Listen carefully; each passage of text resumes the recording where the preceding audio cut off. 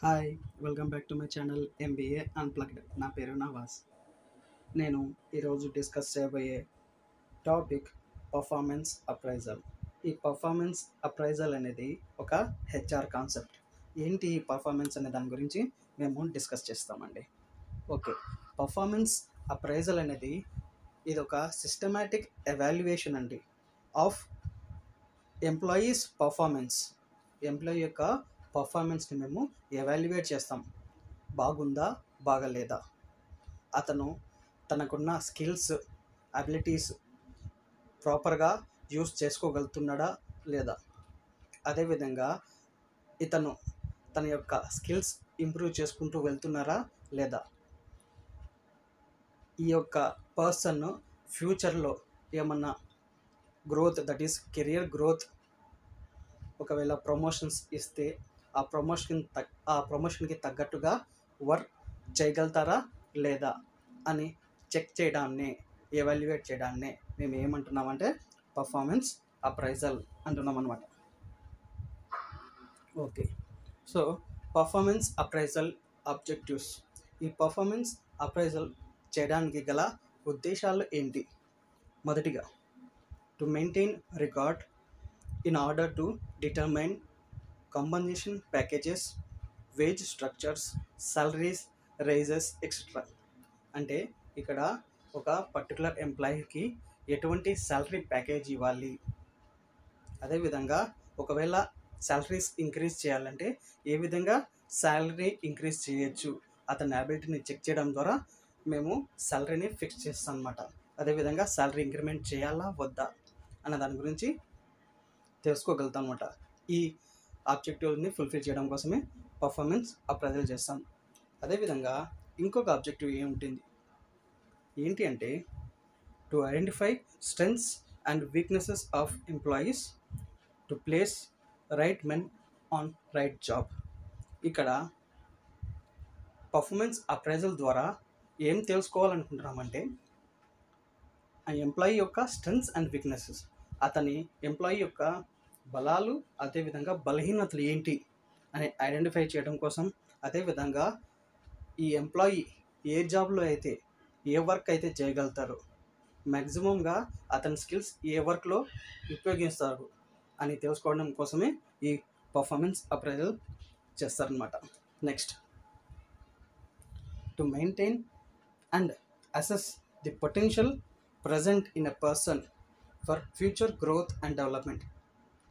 So ఈ performance appraisal చేయడానికి గల మూడవ ఉద్దేశం ఏంటంటే ఎంప్లాయీ యొక్క పొటెన్షియల్ ఏంటి అని తెలుసుకోవడం కోసం. ఇతను కేపబిలిటీస్ ఏమున్నాయి, దట్ ఈస్ అతని దగ్గర ఉన్న స్కిల్స్, టాలెంట్, నాలెడ్జ్ ఏ విధంగా ఉంది, అతని దగ్గర ఉన్న స్కిల్స్, అతని దగ్గర ఉన్న నాలెడ్జ్ ఫర్దర్ ఒకవేళ ఇతనికి ఒక నెక్స్ట్ పొజిషన్కి, హయ్యర్ పొజిషన్కి పంపిస్తే అతను యూస్ చేసుకోగలుగుతారా లేదా, అతను ఆ హయ్యర్ పొజిషన్కి సూట్ అవుతారా లేదా, మేము ఒకవేళ అతనికి ప్రమోషన్ ఇచ్చి నెక్స్ట్ లెవెల్కి పంపిస్తే ఆ నెక్స్ట్ లెవెల్కి పంపించినందుకు అతను జస్టిఫై చేయగలుగుతారా లేదా అని తెలుసుకోవడం కోసమే ఈ పర్ఫార్మెన్స్ అప్రైజల్ చేస్తున్నాం అన్నమాట. నెక్స్ట్ ఏమిటో తెలుసుకుంటాం. నెక్స్ట్ ఆబ్జెక్టివ్ ఏంటంటే to provide a feedback to employees regarding there performance and related status. ఇంకొక ఉద్దేశం ఏంటి పర్ఫార్మెన్స్ అప్రైజల్ చేయడానికి అంటే కింద ఒక ఎంప్లాయీకి ఒక ఫీడ్బ్యాక్ ఇచ్చినట్లు ఉంటుంది అనమాట. మేము ఎవాల్యుయేట్ చేస్తాము, ఎగ్జామిన్ చేస్తాము, చెక్ చేస్తాం అనమాట, ఇలా పనితీరు ఎలా ఉందని. సో అలా ఎవాల్యుయేట్ చేసినప్పుడు కొన్ని ప్లస్లు ఉంటాయి, కొన్ని మైనస్లు ఉంటాయి. సో ఇఫ్ మేము ఒక ఎంప్లాయీకి feedback ఇవ్వగలుగుతాం, so these are your plus, these are your minus, ఈ పాయింట్స్లో మీరు బాగున్నారు, ఈ పాయింట్స్లో మీకు కొంచెం వెనుకబడి ఉన్నారు, సో ప్లీజ్ ఇంప్రూవ్. మీరు ఇంప్రూవ్ అవుతే ఆర్గనైజేషన్లో ఫర్దర్ మీరు ఇంకా నెక్స్ట్ లెవెల్కి పోవడానికి బాగా అర్హులు అవుతారు, లేకపోతే you will be demoted are you will be terminated అని చెప్పడం కోసం. నెక్స్ట్ ఉద్దేశం ఏంటో తెలుసుకుందాం. It serves as a basis for influencing work habits of an employee.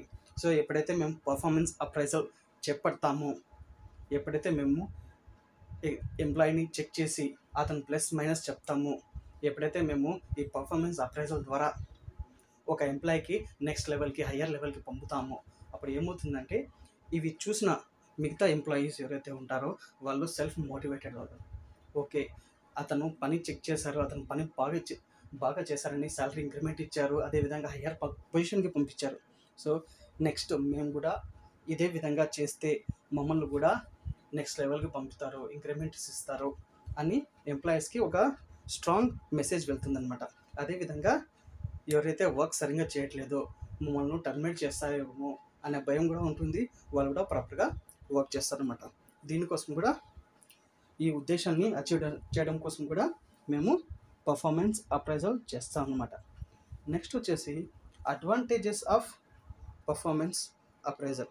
So ఈ పర్ఫార్మెన్స్ అప్రైజల్ చేపట్టడం ద్వారా ఎటువంటి అడ్వాంటేజెస్ ఉన్నాయి? మొదటి అడ్వాంటేజ్ వచ్చేసి ప్రమోషన్ అన్నమాట. సో పర్ఫార్మెన్స్ అప్రైజల్ వచ్చేసి హెల్ప్ చేస్తుందన్నమాట. ఎవరికి? సుపీరియర్స్కి లేకపోతే మేనేజర్స్కి. ఎవరైతే వర్తి ఎంప్లాయీ ఉన్నారో వాళ్ళకు కనుక్కోగలుగుతాము. పర్ఫార్మెన్స్ అప్రైజల్ ద్వారా వాళ్ళకు సాలరీస్ ఇంక్రిమెంట్ ఇవ్వగలుగుతాము, అదేవిధంగా ప్రమోషన్ ఇచ్చి నెక్స్ట్ లెవెల్కి పంపించడానికి చాలా హెల్ప్ అవుతుంది అన్నమాట. సో ఇది one kind of advantage. Performance appraisal mechanism ఆర్గనైజేషన్లో ఉండడం ద్వారా మేము ఎవరైతే మంచి ఎంప్లాయీస్ ఉన్నారో వాళ్ళను రికగ్నైజ్ చేసి వాళ్ళకి ప్రమోషన్స్ ద్వారా నెక్స్ట్ లెవెల్కి పంపించవచ్చు అనమాట. Next selection వాలిడైజేషన్. ఇక్కడ ఏంటి అంటే ఏం జరుగుతుందంటే మేము ఒక ఎంప్లాయీని సెలెక్ట్ చేసాము, అదేవిధంగా ప్లేస్ చేసాము ఒక పర్టికులర్ వర్క్లో. సో మా యొక్క సెలెక్షన్ ఎంతవరకు కరెక్ట్ ఉంది, అదేవిధంగా అతన్ని ఎంత ఎఫెక్టివ్గా పని చేయగలుగుతున్నారు, అదేవిధంగా ఏదైనా మా యొక్క సెలెక్షన్ ప్రాసెస్లో వీక్నెసెస్ ఏమన్నా ఉన్నాయా, లేదా మా సెలెక్షన్ ప్రాసెస్ కరెక్ట్ ఉందా లేదా అని ఈ పర్ఫార్మెన్స్ అప్రైజల్ ద్వారా మాకు తెలుస్తుందన్నమాట. సో ఇది selection validation. Next compensation. So performance appraisal యొక్క నెక్స్ట్ అడ్వాంటేజ్ ఏమిటంటే మేము ఒక కంపన్సేషన్ ప్యాకేజ్ని మేము రూపొందించగలుగుతాము. ఒక పర్టికులర్ ఎంప్లాయీ ఎవరైతే మంచిగా వర్క్ చేస్తున్నారో, ఎవరైతే వాళ్ళ యొక్క స్కిల్స్ అబిలిటీస్ ప్రాపర్గా కరెక్ట్గా యూజ్ చేసి ఆర్గనైజేషన్కి బెనిఫిట్గా మారుతున్నారో వాళ్లకు ఒక మంచి కంపన్సేషన్ ప్యాకేజ్ తయారు చేయడం కోసము ఈ పర్ఫార్మెన్స్ అప్రైజల్ అనేది చాలా హెల్ప్ అవుతుందన్నమాట. Next employee development. So the systematic procedure of performance appraisal helps the supervisors to frame training policies and programs. It helps to analyze strengths and weaknesses of employees so that new jobs can be designed for effective employees. It also helps in framing future development programs. So ఇక్కడ ఏం జరుగుతుందంటే ఒక performance appraisal ద్వారా మేము ఒక మంచి పర్సన్ని మేము ఎంచుకోగలుగుతున్నాము. అదేవిధంగా ఇతన్ని ఎటువంటి ట్రైనింగ్ యాక్టివిటీస్ ఇస్తే ఒక పర్సన్కి ఐడెంటిఫై చేసిన పర్సన్కి ఎటువంటి ట్రైనింగ్స్ ఇస్తే బాగుంటుంది, ఎటువంటి డెవలప్మెంట్ యాక్టివిటీస్ చేస్తే బాగుంటుంది అన్న దాని గురించి మేము ఈజీగా ఐడెంటిఫై చేయగలుగుతాం వాళ్ళ యొక్క స్ట్రెంగ్త్ అండ్ వీక్నెసెస్ని బట్టి. ఎవరైతే ఎంప్లాయీస్ కొన్ని ఏరియాస్లో వీక్ ఉన్నారో వాళ్ళను ఏ విధంగా స్ట్రెంగ్తన్ చేయొచ్చు, వాళ్ళ కోసం ఎటువంటి ట్రైనింగ్ యాక్టివిటీస్ని మేము ఇవ్వచ్చు అన్న దాని గురించి ఇక్కడ ఎంప్లాయీ డెవలప్మెంట్ ప్రోగ్రామ్ చేయడానికి ఈ పర్ఫార్మెన్స్ అప్రైజల్ అనేది హెల్ప్ అవుతుంది.